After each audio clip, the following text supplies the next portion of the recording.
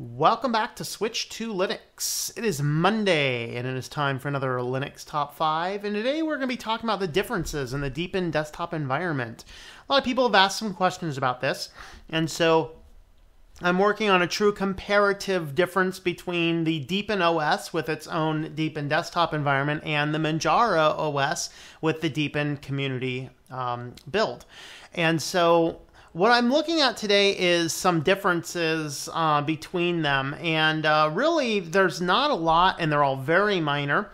Tip of the hat to Lamarck, who left a comment, which 4 of these 5 kind of came from-ish, and I don't know, I think I added one more.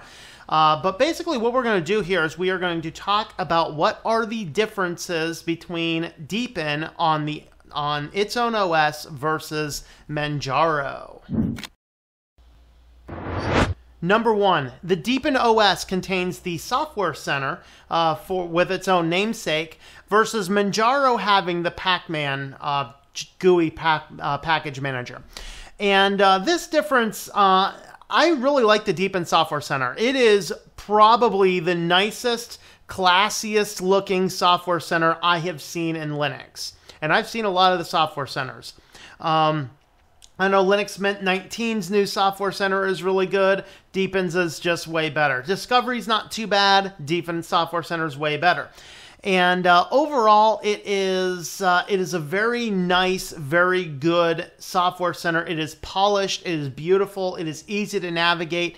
It has a lot of information, easy to install. Versus Manjaro's Pacman manager, the graphical manager, it's not hard. It's just not super user-friendly. You can easily get anything that you need, particularly if you know what it is, but it's not overwhelmingly amazing to look at or anything like that. Of course, that's your major difference. The Deepin has apt with its own software manager versus Manjaro having Pacman on both the terminal and in the GUI.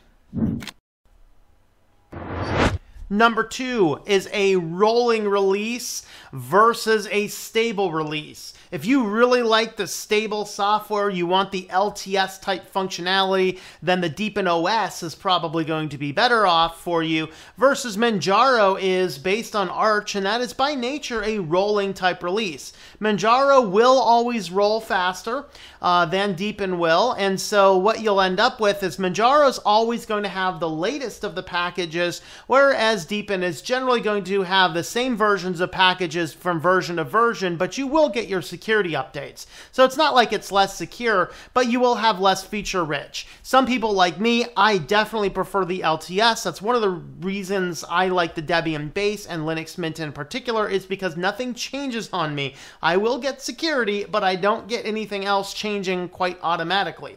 Manjaro, I could likely boot up some application and find that it's updated to a completely different version. And so rolling versus LTS, which one is more important to you? Number 3, more theming options. Manjaro comes with a lot more themes. I think Deepin comes with 2. It comes with the Deepin theme and the dark theme for Deepin. And the Manjaro actually comes with, I think there's like 6 or 7 themes installed. There's numerous more icon packs on Manjaro than there are on Deepin, and a lot more wallpapers. Like I said, we're getting into very minor stuff. But if you like to experiment with more built-in default desktops, Manjaro probably is your better choice. For me, once I get the desktop set, I don't generally change it a whole lot. You know, I'll spend some time theming something initially, but I'm not a huge advocate of changing all the theming around once I get it just right. But that's one of your differences, different quantities of theme files. Number 4 is they make some different choices on your default packages. Obviously, Manjaro, being much more friendly to the open source world, gives you open source applications such as it comes with LibreOffice, it comes with Firefox, and things like that. In fact, I think those might be the only real differences. The Deepin OS, for some reason, comes with Google Chrome instead of any other web browser, and it comes with WPS Office, which is not open source. And both of those are things I do not like the EULA for. It's not a huge problem if you really want to run Deepin OS. I would not let that make your deciding factor because they're both very easy to uninstall, and then you can add LibreOffice and whatever you want to install for your web browser. So those are certainly good good differences. Just understand that they do have different default packages available to them. Before we get to our number 5, I'll remind you to check a look at the links in the description down below. If you want to help support the channel, switchtolinux.com/support will have all the means you can help support us. We do have things like t-shirts and coffee cups and mouse pads on shop.switchtolinux.com. And just check me out on Patreon, patreon.com/TomM. That is TOMM. And number 5, the templates folder. This is the one that the Deepin, if you recall my initial Deepin setup video, there is one folder that remains its Chinese character on Deepin. Some people have told me that is the templates file. Other people have told me that's related to WPS Office. I don't know which one is right. About the same amount of people told me either direction. I just don't know. Manjaro does have the templates folder. However, I still do not know where Deepin adds template folders. Basically, the template folder in Manjaro is useless. It doesn't do anything. You can drop things in there on nearly any other distro. They show up on your right-click context menu. On Deepin OS, they do not. They do have new Office documents, new things like that. Those are, I'm sure they're easy to find in the system. I just haven't looked for them. But that is one of your differences, is Manjaro maintains that template folder. Deepin does not have a template folder unless it's that folder with Chinese characters remaining. But regardless, that folder is not used as the template folder on either one of the two distributions.